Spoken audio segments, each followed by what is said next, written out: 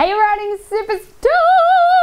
Today's quote is, work hard in silence, let your success be the noise.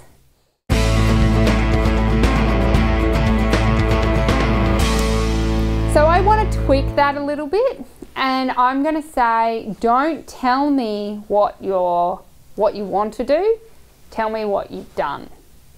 So in your writing this week, don't talk. Don't talk about everything that you want to do and all the competitions you're going to enter in a year and all the results that you're going to get when you start writing again.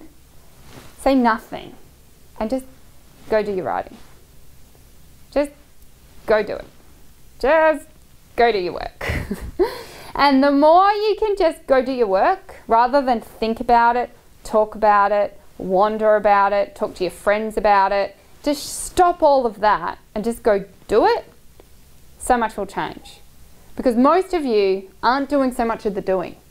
You're doing a lot more talking, a lot more thinking, like, oh, I should ride today, but it's raining, so maybe I'll ride tomorrow. No talk.